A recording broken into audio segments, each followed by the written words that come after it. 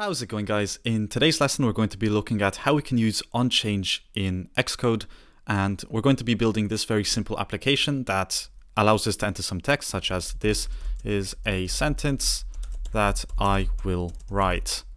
And as you can see, it has a number counter that's live. It changes the caller based on the amount of characters we have in here. And if we go back, it's going to turn orange, and then it's also going to turn red if we don't have enough. Otherwise, it's also going to be set to black if there's nothing at all. So we're going to be using onChange to achieve this, and we can get started immediately by creating our sample project, which requires 3 add_state variables to get started. So add_state private var text of type string is going to equal an empty string.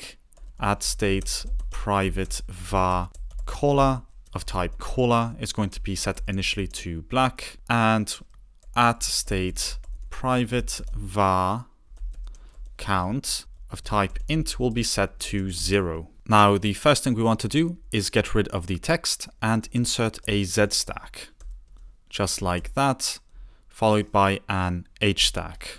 And the H stack is just going to be a container that's going to hold the text field and the counter. But let's go ahead and take care of the H stack first. So it's going to have a padding and overlay with a style of rounded rectangle that has a corner radius of 30. And it's also going to have a stroke with a caller of caller and a line width of 5. And then it's going to require another padding because everything inside the H stack is going to stretch this rounded rectangle all the way to each side of the screen. So inside here, let's go ahead and create a text field that says type something as always, and it's going to be bound to our text variable. So now it stretches to the side. And we're also going to go ahead and create a text with the \count, and it's going to be bold with the caller set to .gray. And the text field is going to have a foreground caller set to our caller, which is going to update once we use onChange.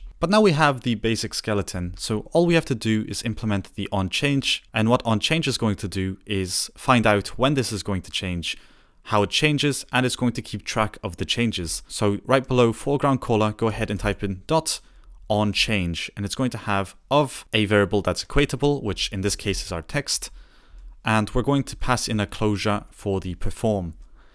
So inside here, we need to go ahead and say what we're returning, which is the text, the updated text in, and now we can use that freely inside here. So each time this changes, it's going to return the new value inside here. So for this program, we want to go ahead and let the letters get counted, and it's going to be the text with trimming characters in .whitespaces because we do not want to count the whitespaces. .count. So it's going to count all the characters that are not whitespaces. And the self.count is going to be set to the letters. So we can also update this small 0 over here. Now, we also want to change what happens to the text when it reaches a certain count. So for this, we're going to go ahead and create a switch, which is going to take the letters, and it's going to update based on the count of the letters. So the first case is going to be between 1 and less than 10, which is going to assign self.caller with the caller of red because it's not enough text, so we want the user to write even more text. Otherwise, we're going to create another case, and I always do this awfully. This is supposed to be a case without the colon. And here it's going to be 10 to 20. And with that, we can go self.caller is going to equal .orange. And finally, we have everything that's above 20. So we can just do 20 to infinite, and everything in here, self.caller, is going to be set to .green. And since this does require an exhaustive statement, we have to go ahead and provide a default and say self.caller is set to .black. So now with that being done, we can go ahead and run this program because now we're counting each time the text changes. We're counting what is the new letter count, and the letter count is going to be used to determine the caller of our text bar over here. Plus it's going to display the amount of letters each time we update it.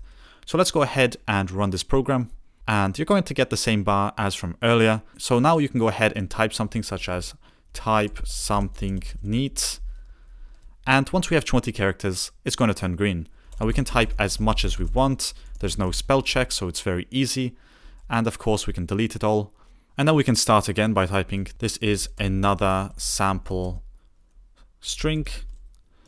And as you can see, at 30 letters, it turns green. If we go backwards, it's going to turn orange. And finally, it's going to turn red below 10, or black when it's at 0. So essentially, that's a very simple way of using the .onChange. It just listens for changes, and you can, of course, put whatever code you want inside here for any kind of variable that you want to keep track of the changes inside your UI. But with that being said, that's actually all I wanted to show you in this tutorial. So as always, guys, thanks for watching, and I'll see you in the next video.